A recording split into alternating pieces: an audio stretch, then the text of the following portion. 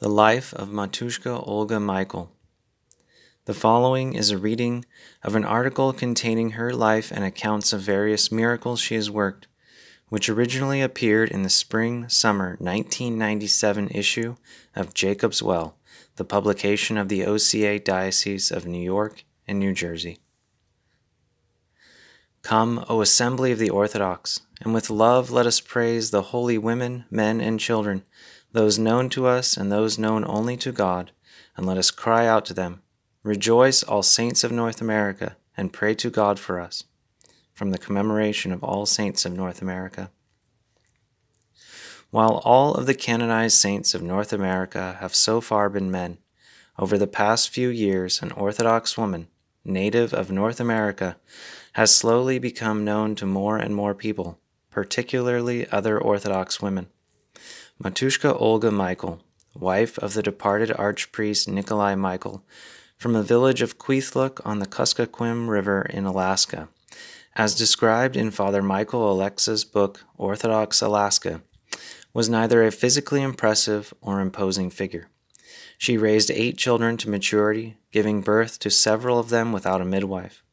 While her husband was away taking care of many other parishes, she kept busy raising her family and doing many things for other people.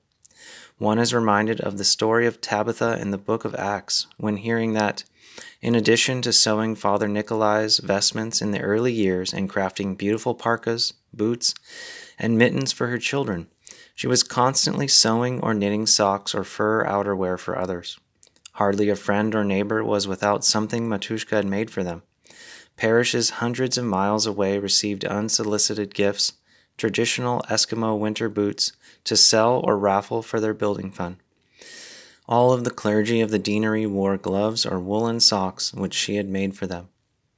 While fulfilling many of the other tasks, like preparing the Eucharistic bread, that are often assumed by other priests' wives, she also knew the hymns of many feast days, including Palm Sunday, Holy Week, and Pascha, in Yupik, her Eskimo language, by heart. After miraculously surviving an initial bout with cancer when it seemed that nothing could be done, she eventually succumbed to a return of the disease, preparing herself for death, which took place on November 8, 1979, with great courage and faith. It appeared that the normal snow and river ice of that time of the year would prevent many people from attending her funeral. But the weather uncharacteristically changed, and a southerly wind helped to melt the ice and snow, allowing parishioners from the neighboring villages to make the journey to Kwethluk. Hundreds of friends filled the newly consecrated church on the extraordinary spring-like day of the funeral. Upon exiting the church, the procession was joined by a flock of birds, although by that time of year all birds have long since flown south. The birds circled overhead and accompanied the coffin to the gravesite. The usually frozen soil had been easy to dig because of the unprecedented thaw. That night, after the memorial meal, the wind began to blow again. The ground refroze, ice covered the river, winter returned. It was as if the earth itself had opened to receive this woman. The cosmos still cooperates and participates in the worship of the real people, i.e., the name native people give to themselves, offer to God. However, it is not just her story that has been so special and life-changing to others, but the actual encounter with her presence that has taken place in remarkable ways. One woman, originally from Kwethluk but now living in Arizona, had a dream in which Matushka Olga appeared, assuring her that her mother would be all right because she was coming to join her in a bright and joyful place. This woman did not know her mother was sick at the time, that she had been rushed to Anchorage, and that she would soon die. But the next day she received news of her mother's emergency evacuation and rushed from Arizona to Alaska, comforting her mother with the news Matushka Olga had brought her about her eternal destiny. The woman died in peace and with her daughter, without the shock and grief that would have certainly ensued if the dream had not reassured her. Another woman, after viewing a picture of Matushka Olga, experienced a compassionate, loving, gentle, and very real, very accessible presence. The most detailed account comes from an Orthodox woman who, as in the previous example, had suffered for many years from the consequences of severe sexual abuse experienced as a child. This is her testimony of meeting Matushka Olga. One day I was deeply at prayer and awake.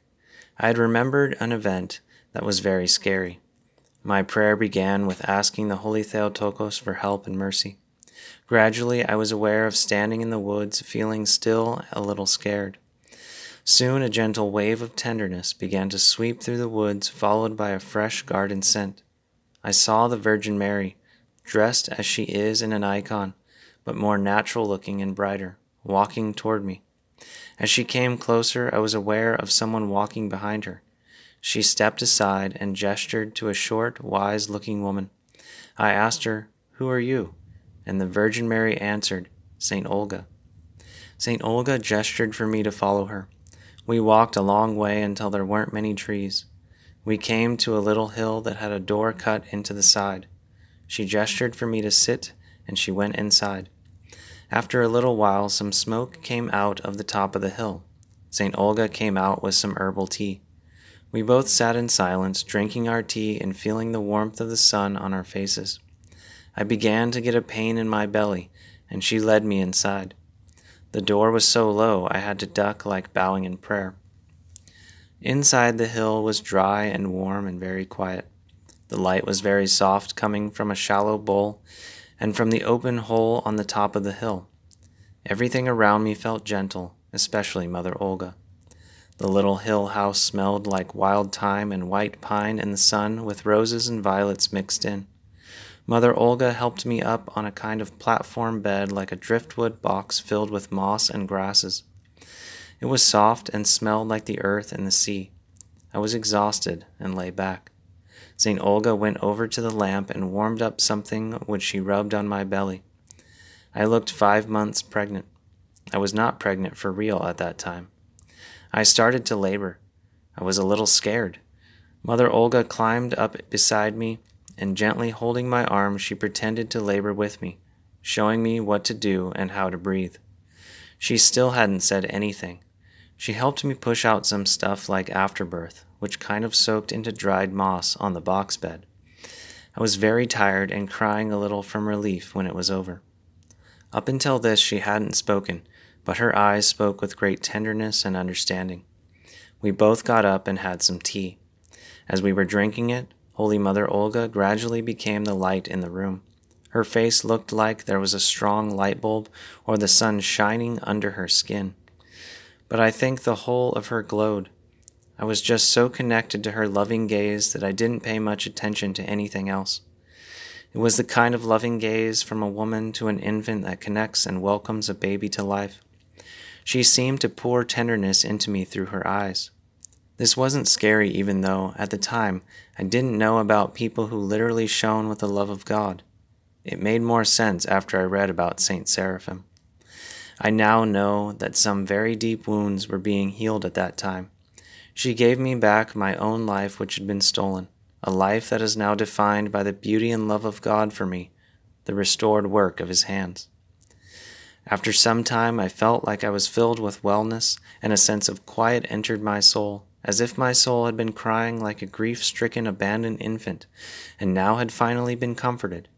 Even now as I write, the miracle of the peacefulness, and also the zest for life which wellness has brought, causes me to cry with joy and awe.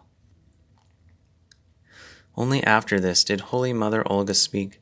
She spoke about God and people who choose to do evil things. She said the people who hurt me thought they could make me carry their evil inside me by rape. She was very firm when she said, "That's a lie. Only God can carry evil away. The only thing they could put inside you was the seed of life, which is a creation of God and cannot pollute anyone." I was never polluted. It just felt that way because of the evil intentions of the people near me. What I had held inside me was the pain, terror, shame, and helplessness I felt. We had labored together, and that was all out of me now. She burned some grass over the little flame, and the smoke went straight up to God, who is both the judge and the forgiver. I understood by the incense that it wasn't my job to carry the sins of people against me either. It was God's, and what an ever-unfolding richness this taste of salvation is. At the end of this healing time, we went outside together. It was not dark in the visioning prayer. There were so many stars stretching to infinity. The sky was all shimmer with a moving veil of light. I had seen photos of the northern lights, but didn't know that they move. Either Matushka Olga said, or we both heard in our hearts, I can't remember which, that the moving curtain of light was to be for us a promise that God can create great beauty from complete desolation and nothingness. For me it was like proof of the healing, great beauty where there had been nothing before but despair hidden by shame and great effort. What is one to make of these accounts? If nothing else, for now one can acknowledge the special place that Matushka Olga has had in the lives of certain native people and a growing number of contemporary women. But it is in the slow and gradual expanding process of knowledge which moves from local veneration to broader awareness that God reveals how he can be wonderful in his saints. Matushka Olga was herself a midwife, and may have also known from personal experience the traumas of being abused earlier in her life. Perhaps it is this role as an advocate for those who have been abused, particularly sexually, that God will continue to use Matushka Olga in drawing straight with crooked lines, his work of creating beauty from complete desolation and nothingness. If God wills, may it also one day be possible to exclaim, "O blessed Mother Olga, pray to God for us.